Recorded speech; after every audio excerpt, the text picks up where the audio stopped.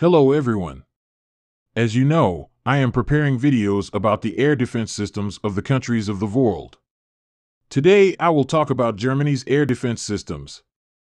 During the Cold War years, Germany was the beginning of the European defense. So it was the place where the Third World War would start. For this reason, NATO countries, especially America, provided a large amount of weapons aid to Germany. But things changed a bit when the Cold War ended. After the end of the Cold War, military aid from the United States ceased.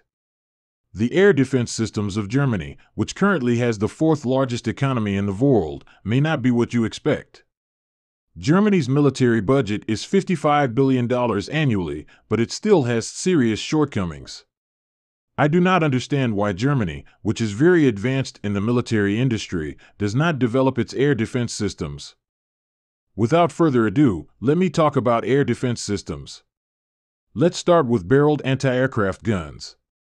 Germany no longer has obsolete anti-aircraft guns in its inventory.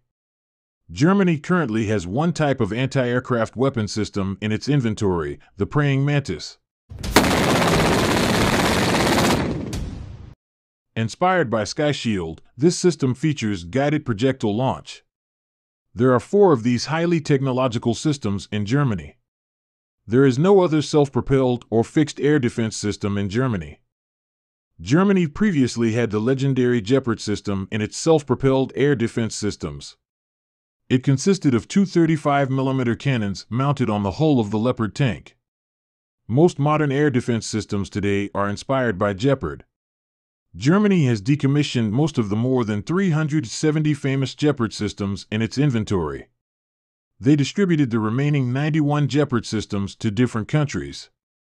Germany has recently started working on a laser-based weapon system due to its lack in this regard.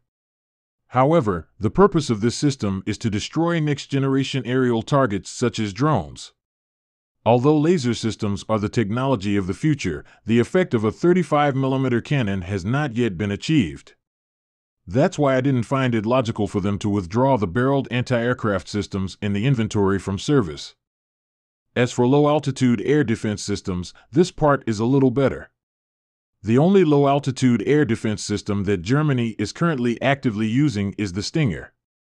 Germany uses both shoulder-launched and platform versions of the Stinger missile. Apart from that, Germany developed the LFK-NG missile to replace the Roland missiles. The LFK-NG is a very interesting missile that can reach an altitude of 3,000 meters and has a range of 10 kilometers. This dual-featured missile can be used against both air targets and armored targets. Let's talk about medium-altitude air defense systems.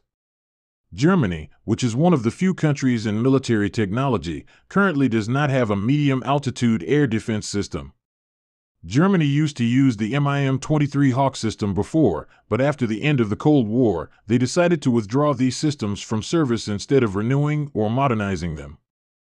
Currently, Germany's medium-altitude and high-altitude air defense systems are met through a single platform.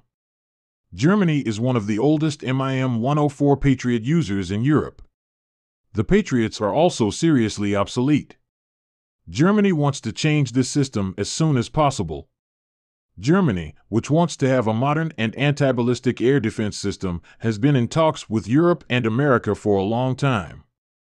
They began to develop a joint system with the Lockheed Martin under the MEAD program. This high-altitude air defense system, called TLVS, forms the basis of the MEAD system. Its missile, on the other hand, uses the latest version of the Patriot, the PAC-3 missile. TLVS was to become Germany's anti-ballistic missile system.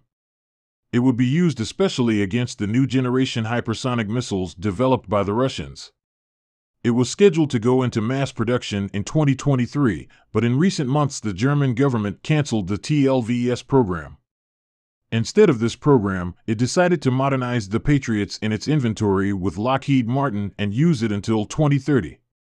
By 2030, Germany's medium and high-altitude air defense system will be modernized Patriots.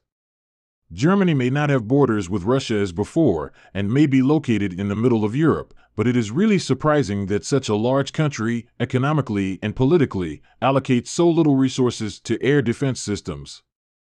Thank you for watching the video. If you want to be aware of such videos, do not forget to subscribe to the channel. Have a nice day.